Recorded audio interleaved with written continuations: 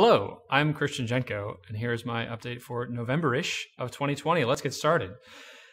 There's really two main categories today. We're going to talk about business, and then we're going to talk about health. Talon is on. Hold on one second. I might cut that out. I might not. This is just my monthly update. Low effort. Let's talk about business first. I took Ali Abdaal's part-time YouTuber class.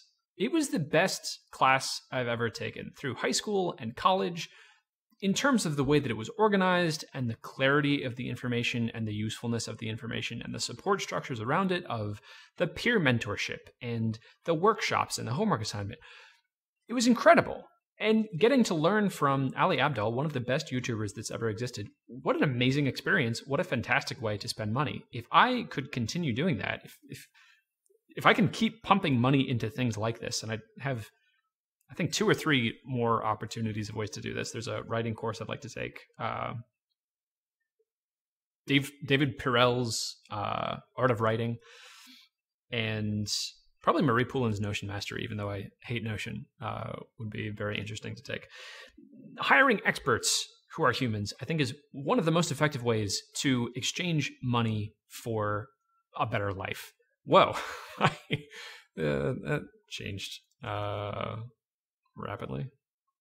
There's several interesting things I learned about the course. Oh, this was really cool. This is an assessment of the areas where the course wants to improve your ability to be a YouTuber. Get this very detailed questionnaire. Here's all my detailed answers right here, and then scored me based on each of those. And then after the course, I get to take another one and see how I improved.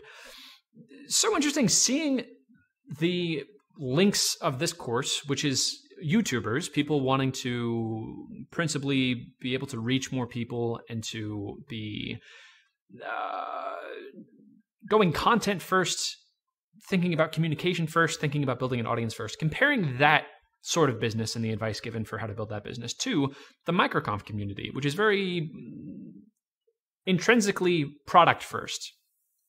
The people in that audience are usually developers or usually coaches, people who start with the value, start with, okay, I've built a valuable thing.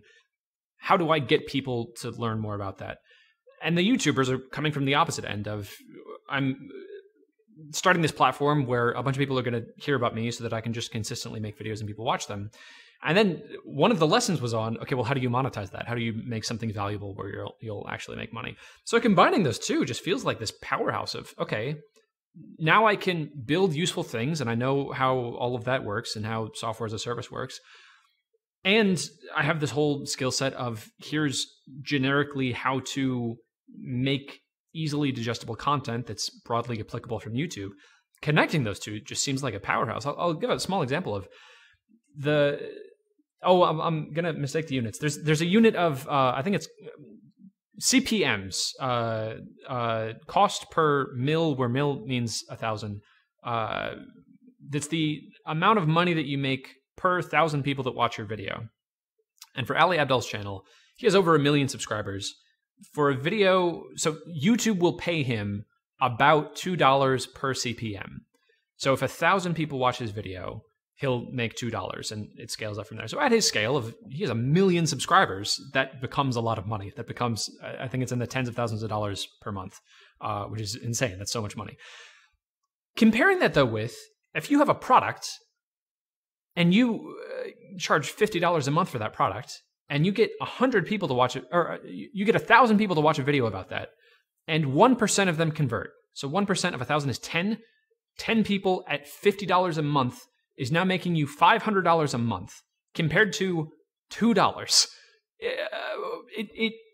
It seems insane. It seems like combining these two skill sets is just going to be incredible. And I feel like this YouTuber skill set is a thing that I've been looking for.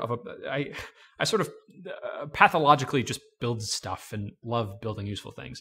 And I have been searching for methods of marketing that don't feel distasteful to me, that feel like, oh, this is a cool way that I can be sharing more stuff that I'm making. And this course feels like it was aimed directly at that, of here is the generic skill set of how you can more effectively tell people about your stuff. More stuff is coming about this course. If you visit my blog posts, I have like my homework assignments for this video. There's a sleep mask I think you should get. It's called the Manta Sleep Mask. It'll make you sleep better. A jazzy little video about it. Next, the podcast that I started with my friend Chris Atchard, makers.dev, is going so well. And I love it. I really enjoy making them. I really enjoy recording them. I enjoy chatting with Chris. It feels like a very good check-in once a week to keep me on track with my higher level goals. It's been so worthwhile, even if no one watches. And there's like 2 people that are regulars. Someone named Qubit. I'm actually not sure who that is, but has like commented on every video, and it's so much fun. But I would be making these even if they were private videos, because it's useful for me to go back and see the things that I was thinking about in my work. So if you're enjoying these monthly updates, if you like this video, you can watch way too much content from me. It's about 40 minutes per week of the specific thing. This is just a terrible thumbnail. What is my hair? Every week, going through and giving an update. This was all just in the last month. It's amazing. Doing something once a week stacks up surprisingly quickly. So I've very much enjoyed those. I don't know what that's going to become, but it's a fun experiment in this sort of long form content. If you're interested in how I and Chris run our bootstrap businesses, you can check us out. It's great. Along these same lines, I've been wanting for so long to be capturing more of the value in one-on-one conversations that I have. This is sort of in this general philosophy of I would like the things that I'm doing to be more scalable. So instead of having a one-on-one conversation, I would love if that was syndicated more, and the ideas that I was having were shared more. That's part of the reason why I'm doing these monthly updates. Is I have so many friends who I've had conversations with who say something along the lines of, I feel like I'm keeping in such better touch with you, and I love your monthly updates, and we can launch right into a conversation about, they know the things that I've been thinking about, and they have comments on it, so we can jump right into that. There's much less of the friction of talking to each other just to catch each other up. If someone's watching these videos, and you can watch them at multiple times speed, or like on a train or a bus, you don't have to carve out time to do it. We can sort of skip past that and dive deep into, okay, let's talk about the philosophy of why we're doing this, or go more personally into here's our shared history, and let's link back the things that we're thinking with things that we've thought before on this topic. So, along those lines, I've started recording the conversations that I'm having. So far, I've only done it with my friend Shai, who is co-founder of a company called Right Message. Super cool guy, based out of the UK.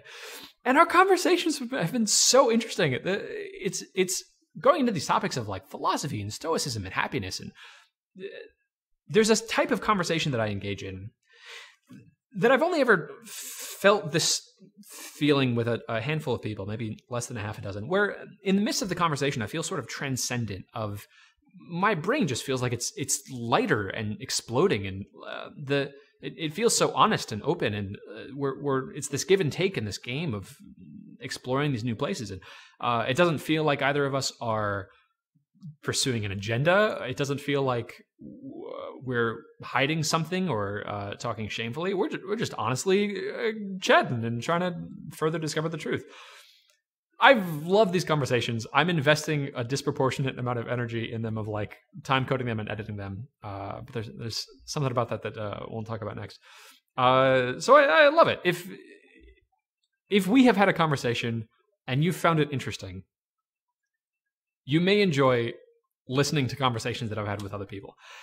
And also, and this brings us to our next point,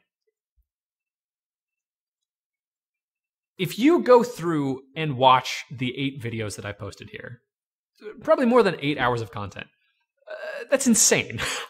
I don't expect any reasonable person to do that. The reason is, it takes commitment to watch a 40-minute video. That's a long time. You got to schedule that in your day. The content strategy that I've seen that I think makes the most sense is the sort of thing that Gary Vaynerchuk and Joe Rogan do, where they take a long-form piece of content and they split it up into tiny pieces, and then they syndicate that across all their social media networks. This is a machine that I'm building, and I think if I was optimizing for getting this done as quickly as possible, I would hire a social media team. This is something I'm going to experiment with next month. And ultimately, I'm coming to understand my personality much better. Of the most fulfilling way and the most effective way for me to build this sort of system is just to completely automate it, to use computers over humans. So I'm putting together this pipeline where the dream is the marginal work for me personally in recording an interview and getting it published and syndicating it out of clips and doing the time coding and titling it and getting it where it needs to be.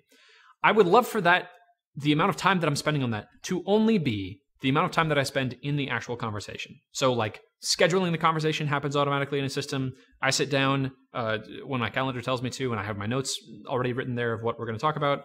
I sit down, we record it, I hit stop. That video gets automatically edited. There's this editing system I really like of this 3-camera angle where it's just me, both of us, and just the person I'm talking to. And then if just I'm talking, it's full screen me. And then the other person starts talking, it's both of us for 3 seconds, and then switches to them and goes back and forth like that. Ideally, that would happen automatically. And I did it. I built a machine that can edit videos like that.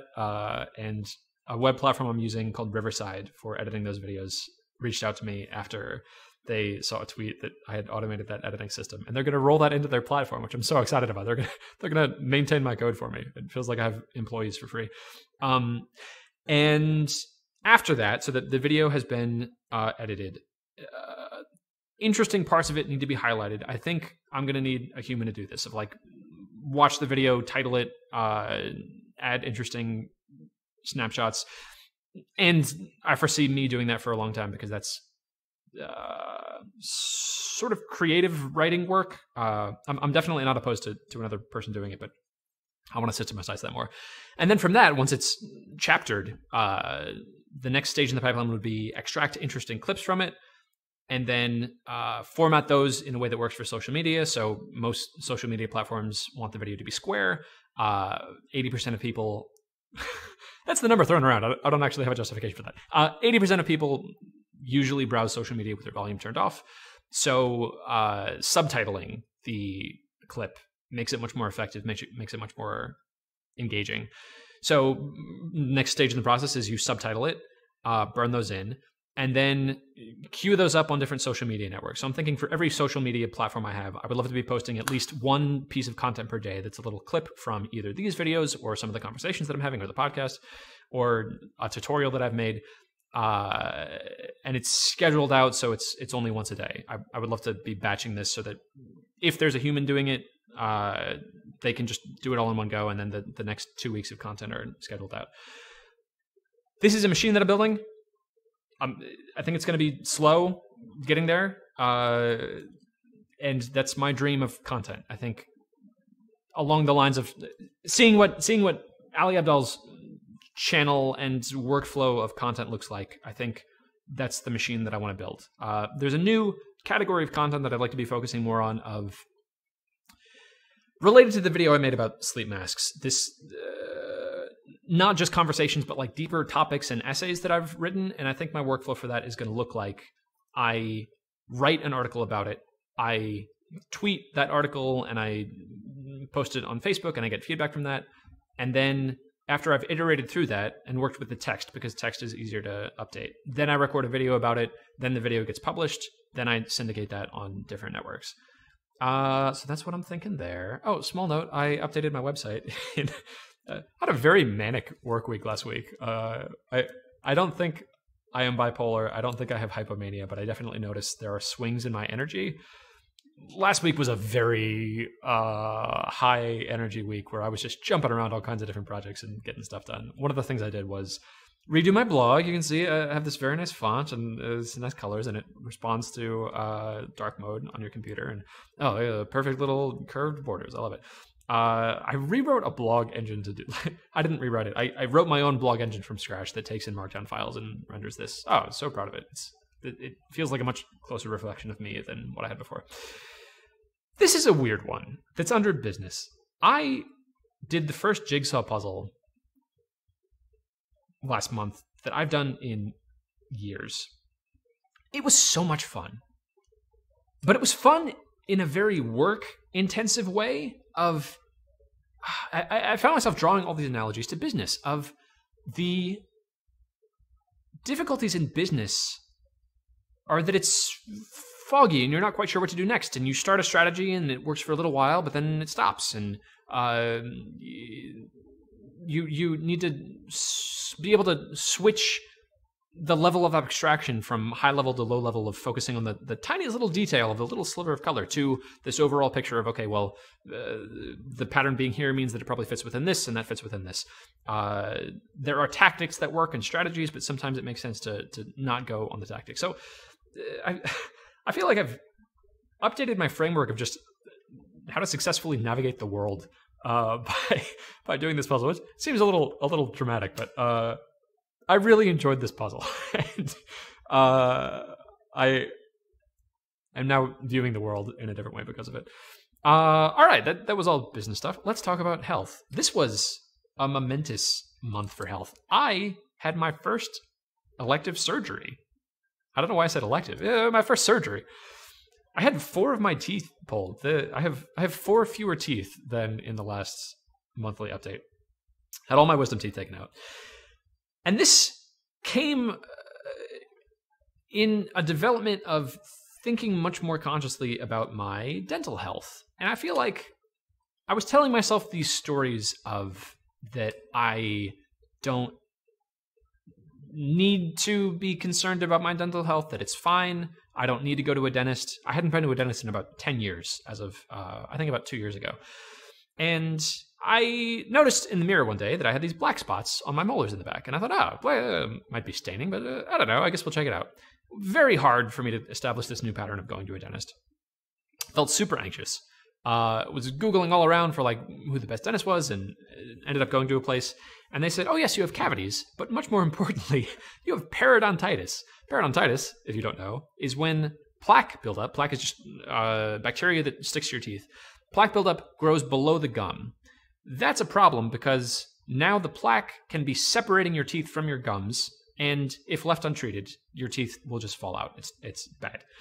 The fix for that is you take this water pick and shove it between your gum line and your teeth and just blast the plaque away, and then your gums can heal and reform to your teeth. So I had that done. That was about 2 years ago.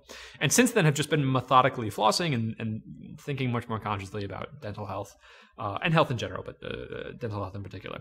Something that they told me 2 years ago, that they've told me every single time since I've gone to the dentist, is that I should get my wisdom teeth out.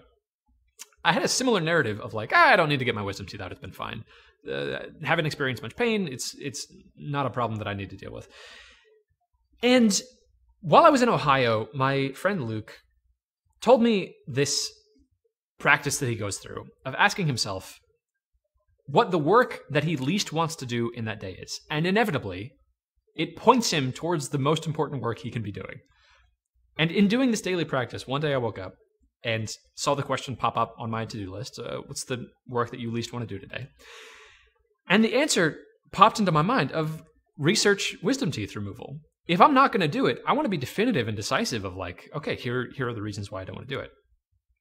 And so I Googled a bunch and was able to find evidence on both sides of, I feel like I could have made the choice either way and perfectly justified it. If I'm looking for evidence to support that I shouldn't get my wisdom teeth taken out, I can find it. And I can give you just the most ironclad argument that I should not get them taken out. And the consensus among professionals of like the dentist that I'd gone to that hadn't led me astray, they cured my periodontitis, and 2 of my uncles who were dentists, was to get them taken out. That's a significant risk. Getting surgery of any kind is very risky. There's risk of infection. The whole process of taking antibiotics is harmful to your gut bacteria and normal flora. There are surgical complications that can happen, specifically with wisdom teeth. You can get dry socket. You can just start bleeding uncontrollably and then die. You can get nerve damage. When the teeth are pulled, it can make a hole in your nasal cavity, and that can be a whole thing. And it seemed to be in my long-term best interest to just get this dealt with and taken care of, because there are so many things that can happen. My teeth were effectively rotting from inside my mouth. All sorts of plaque and decay, and the 2 bottom ones were impacted. One was partially erupted. There's a whole bunch of different infection things that can happen with that. The impacted teeth can start growing and damage the tooth that's there. I felt so anxious about this process. So many unknowns, so many things that I just felt terrified about. And I am so proud of myself that I was able to work through that and make the long-term decision. This is an idea that I'm going to talk about a little bit later. I was able to very rationally prepare for the surgery. I read a whole bunch of things about it. I watched some terrifying videos about wisdom teeth getting removed. I talked about that in the last video. I prepared by getting all the things I needed. I had soup ready, and I had just the most wonderful thing. It's these hot cold packs that wrap around your face. It was invaluable. The single best purchase I made in the entire process. And the day of the surgery, I went there, and a specific thing happened that stuck out of my mind, because I know that if I was in a different mental state, it would have just shaken me. I was there with my sister Sophia. Sophia and I walk in. The waiting room's full of people. And there's a woman there sort of scrambling around, taking people's temperatures. And she took 3 or 4 people's temperatures that I saw, and then came to the front desk where Sophia and I were standing, and told the receptionist, hey, this is broken. It needs a new battery, because the numbers are wrong. And the receptionist said, what? No, you're just not holding it close enough. Hold on, let me see it. And looked at it and said, oh, the temperature is in Celsius. And in the moment, I thought that was amusing. And I know that if I was in a worse mental state, I would have spiraled in that moment thinking, oh my God, everyone in this office is incompetent. What have I done? I've chosen the wrong place. Should I even get my wisdom teeth taken out? But in the moment, I was in a very good spot of, I was feeling fearful because there was this big unknown if I was about to get a bunch of drugs pumped in me. Benzodiazepine, by the way. Oh boy, that's a drug. And I stayed perfectly calm and was joking with Sophia, and afterwards was very personable with the people that were there. Had them laughing, and the woman even who had made the mistake, I found out she is someone who works in marketing for the company, and they just pulled her in to help because they had a huge wave of it. So that was perfectly fine. The surgery went great. My oral surgeon was very competent. I was in and out in or not in and out. The entire surgery lasted about 8 minutes. Had almost no complications. I have one very gross exception that happened on day 7. I should be irrigating. I'm never going to have this done again. If you get your wisdom teeth taken out, irrigate your dirty mouth holes before day 7. Do it very gently. It was disgusting. It felt like a fish tank in my mouth. Oh, it was awful. I hated it. The bigger point here being, this is a fantastic example for me of something that was very difficult for me to do, that was in my long-term benefit, that I would like to be making more of this type of choice. I'm jumping around a little bit here, but there are several examples like this that happened last month of advice that I got from a dating coach was to focus on the long-term game of do the inner work as opposed to doing more superficial things like, learning dating hacks or getting a photo shoot or something. The long-term work always pays off. In business, there's a concept that Ali Abdaal talked about in his course, referencing Gary Vaynerchuk's jab, jab, jab, right hook strategy of you want to delay gratification as long as possible. You want to offer free content as much as you possibly can before you ask for a sale. In comedy, there's a very similar concept of you want to build up pressure and just keep building pressure. And the longer you build up pressure before the punchline, before you release it, the funnier the punchline will be. The more you can heighten it, the further you'll fall then, and falling is good in this context. It's a funnier joke. I'd like to be doing that more. I'd like to be really consciously thinking about choices that I make that are short-term focused. If I eat a piece of candy, that's very short-term focused. What would it look like if I was maximizing the amount of long-term choices that I could possibly make, that I had the capacity to make? That's an idea I'm chewing on. There was one more thought here. It was interesting getting knocked back down to the lower levels of Maslow's hierarchy of needs, of really needing to consciously think about things like food and water and sleep. Those all became challenging for me for the first week after the surgery. Just like making sure that I was eating and sleeping and drinking water and taking my drugs on time. Like that was my capacity. That's what I was able to do. I have much more sympathy now for people who are struggling with chronic conditions. It just handicapped my ability to do anything. And I felt very frustrated for the first few days of. I was sympathetic with myself, knowing that, you know, I pre-planned what to expect. I knew probably what I would be capable of. And probably, you know, around day 10, I started feeling very frustrated of like, okay, I'm done with this. I would like to be recovering faster. This is becoming inconvenient. And it's helped me appreciate so much more. Right now in this moment, I feel no pain. All of my body is fully functioning. What an incredibly fortunate experience this is to have. How could I possibly complain about anything when I have this bountiful experience just as a baseline? It's amazing and easy to take for granted because it just becomes the new normal. Related to this, one of the breakthroughs that I had with my therapist was focusing on the positive aspects of things and people and experiences. This came up specifically with my father. I was sort of spiraling in these negative thoughts of projecting onto him the person who I wanted him to be, as opposed to accepting him for who he was and feeling thankful that, you know, my dad's a fantastic person. He started his own business. He's incredibly industrious. He's incredibly intelligent. I owe him a lot. I love him. And in certain mental frames, it becomes easy for me to focus on the things that he is not that I want him to be. So related to this, so that's sort of where the idea started. I started noticing that I would wake up on some days and just feel bad. Something had happened. I hadn't slept well, or I would be clumsy in the morning and injure my finger. Will that focus? Let's do the. Oh no, because I have autofocus turned off. Just kidding. I would almost get into a car accident and then be feeling anxious about that. And I think my normal mode of acting in that sort of situation would be writing off the day as like, oh, well, I can't do that because today's a bad day because this bad thing happened. And I've shifted from that mentality to thinking about strategies I can use to improve a day. Instead of, step number one was sort of noticing that the day was going downward. And the next step is learning tactics that consistently can move the trajectory back up. So for me, that's things like taking a nap. If I'm feeling bad, taking a nap is so effective. Or going climbing, or going for a walk, or engaging in some deep, meaningful, creative work.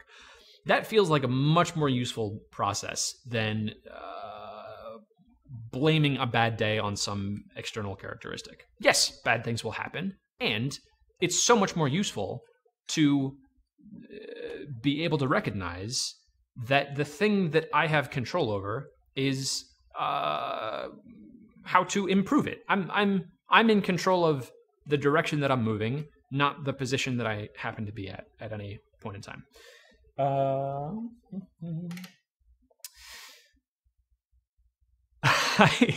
I'm recording this right now on my brand new Apple Silicon MacBook Pro 13-inch. It's amazing. It's so fast. I went through an experience earlier this month.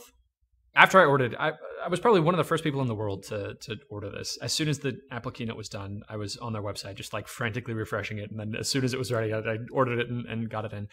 And I was ordering it around Thanksgiving. 3, 2, 1. I was thinking I'm going to be in St. Louis when this is ordered for Thanksgiving. So I should ship it straight to St. Louis. And then it shipped early. So like, great, fantastic. I have this brand new laptop coming in and it's shipping early. This is wonderful. And the agony that I went through of trying to figure out how I could get this laptop just a few days earlier. I was thinking like, do I drive out there on my own a few days earlier, or do I fly out, or do I ask my cousin who I shipped it to overnight FedEx it to me, or do I try to intercept the package and ship it to myself? It was such a negative experience that stemmed from this incredibly positive thing. and it has me thinking now about there's Buddhist ideas that I'm not super familiar with about this, of like that suffering is rooted in wanting the world to be different than how it is. And that can happen positively or negatively. Either the desire for a positive thing or the lamenting of a negative thing that has happened, or anxiety that it's going to happen in either way. So I have this as a touchstone now of I would like to make decisions in the future to be choosing to experience things positively.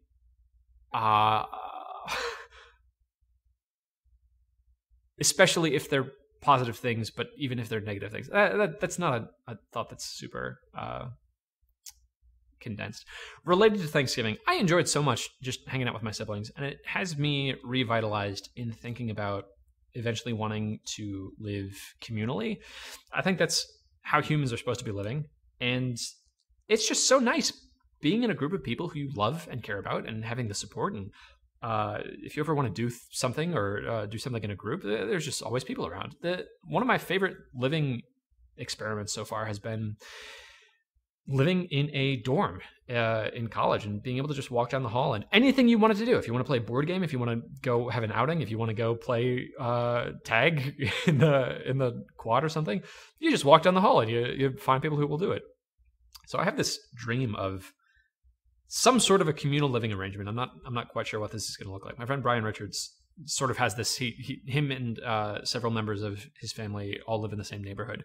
He described to me the situation of when him and his wife went on vacation, they just told the kids, all right, go to your grandparents' house. And they just walked 2 houses down and were at their grandparents' house. And it was just zero friction. I would like to set up that environment before I have kids. Long-term thinking is an idea that I already touched on. Wow, this video was longer than I intended. I guess that's it. I hope you had a good Novemberish, and I hope you have a great Decemberish. Hey, 2020 is almost over. You did it. Have a great December, and goodbye. See you next month.